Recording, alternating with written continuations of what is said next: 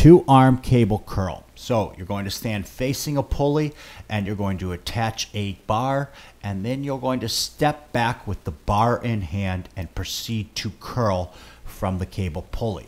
So I want my shoulder blades squeezed together, I want my abs braced, and then I'm just going to proceed to bring the bar to my chin with my wrists facing the ceiling. So the wrists face the ceiling and then they proceed to face my chin at the end position. I simply think about squeezing my biceps to the top and flexing my triceps to the bottom. So squeeze the bicep, flex the tricep, squeeze the bicep, flex the tricep, shoulder blades squeezed together the entire time, abs braced. I want to feel a great pump in my bicep when doing 2-arm cable curl.